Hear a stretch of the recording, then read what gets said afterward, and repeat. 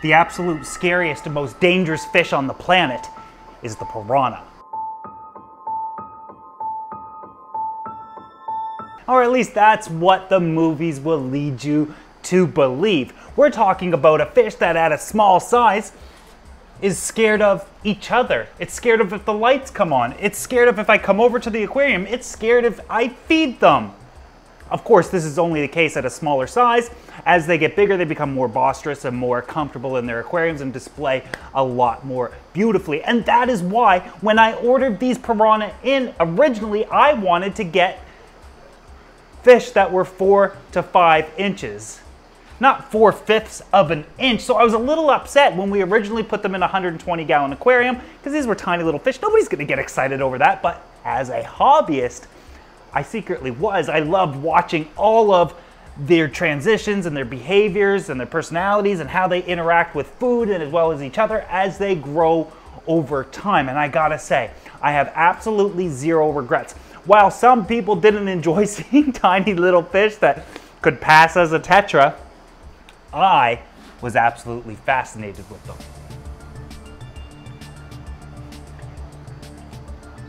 Today I want to give you an update on my piranha aquarium.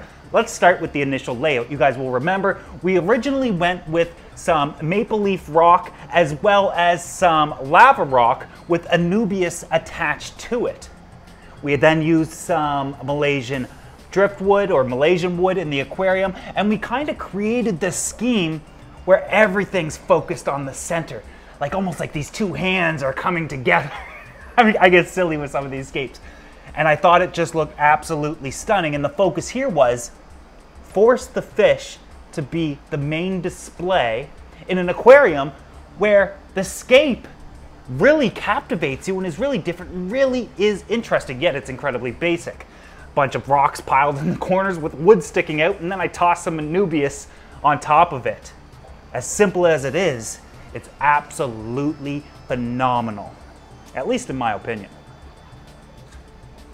With that said, the scape worked out perfectly. The piranha do spend most of their time in the open space, but because the rocks are piled up in a certain way, it does allow them, which they love to do, to scoot under it and hide from me at all times.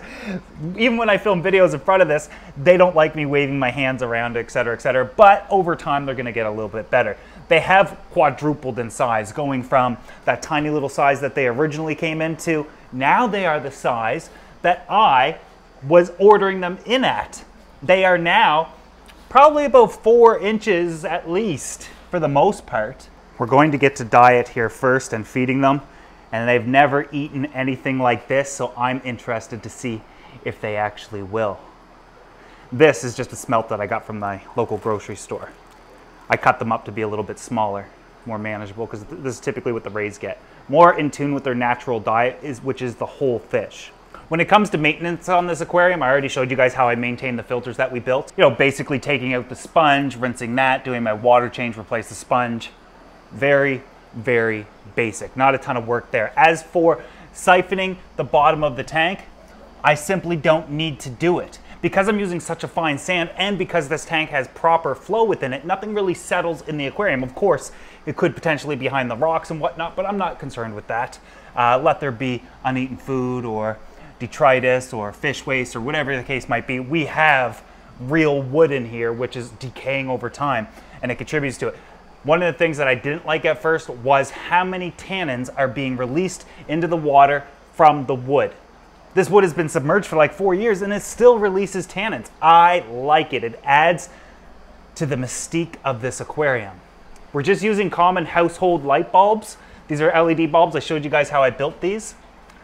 We have an 11 watt, an 11 watt, and a 7 watt. 7 watt throughout the middle to make it a little bit more dim, while the 11 watts are lighting the Anubias, which are doing fantastic. However, we do have a couple of little algae issues, which I don't mind. We have a little bit of hair algae that I'm seeing if it's gonna get any better or worse, or if this is gonna be an ongoing issue, if I need to, it's just appeared and then it didn't really grow or spread. I do have one piece with a little bit of beard algae. I don't care about that stuff so long as it doesn't take over the aquarium.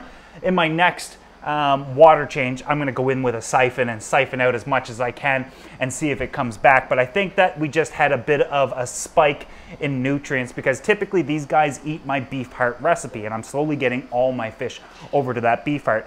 I snap off a piece, I defrost it until it's like wiggly, almost like a gelatin, toss it in the tank, and these guys can taste it immediately. I'm trying to train them to get them to the point where I only reach into the tank in one location, and when I do, that means food. And if I do it in any other location, that means my hands are in there, don't bite me.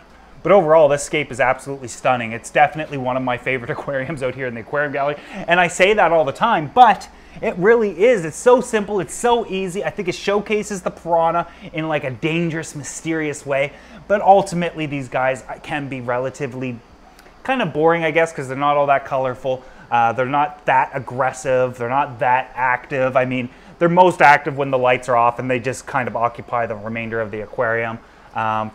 You know, if I'm lucky, I might see 10 of them. There's more than double that in here, but a lot of times they'll hide. But they're all growing. They're all doing absolutely fantastic. We just got to give this tank more and more time to mature. We'll make a video a year from now, and this tank is going to be night and day.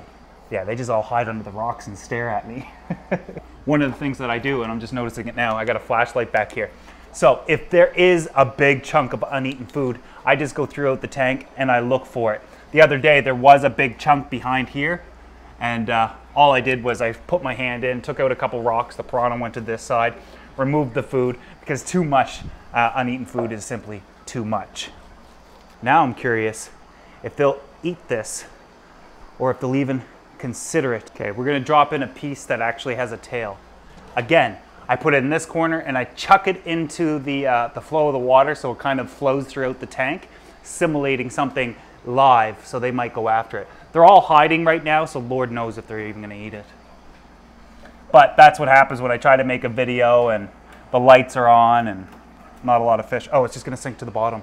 There's that chunk of fish right there. Give it a few minutes for them to taste it in the water. Look, the tannins make the water look red. So it's almost like this is a bloody tank in the first place. Oh, there they go. One's curious. As soon as one is, the pack will begin. Yeah, there you go. Again, kind of boring. I'm just happy they're eating. Oh, wow, they really like that. That's fantastic, because a lot of my other fish won't eat those. And it's gone. I think 4 or 5 of them got it. That's how fast it happens. Absolutely awesome. Give them another one. That's the piranha tank for now, guys. There's not a ton to update on this. But many of you guys have been wondering, how's the piranha doing? How's the piranha doing? How's the piranha doing? And there's just, they're growing. Everybody's doing fine. I've set these tanks up so there's not a ton of maintenance. But other than that, the fish are growing. Everybody's doing fantastic. They're cornering it.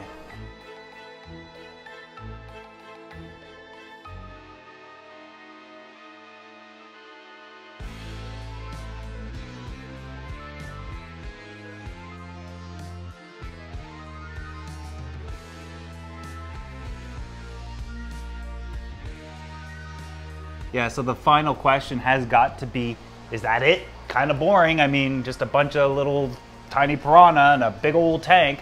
Obviously, these guys are going to grow to be a lot bigger, and I believe we got like 20 in there now or something like that. We'll dwindle those numbers to the best 12 or the best 8 once they get to the 6 to 8 inch mark, because these guys can grow into about a foot long. And once we get them up in size, I plan to add in some dither fish. And this tank will transform into something absolutely incredibly beautiful. It'll be night and day. Won't the piranha eat smaller fish? I mean, there's the risk of it, but for the most part, the piranha don't view tiny little neon tetras as food when they're at a bigger size. When they're at this size, they most certainly will, and will eat them, because they are worth the effort. They're worth chasing after them and putting out that energy, because they are going to get a big mouthful. But when they're a lot bigger, they're not going to chase after tiny little fish. This is very well known for piranhas, that you can actually keep them with a bunch of tetras and make it absolutely beautiful. And I personally can't wait for that. So stick around, because this aquarium's not done. And I probably won't get a chance to tell you tomorrow, but happy holidays.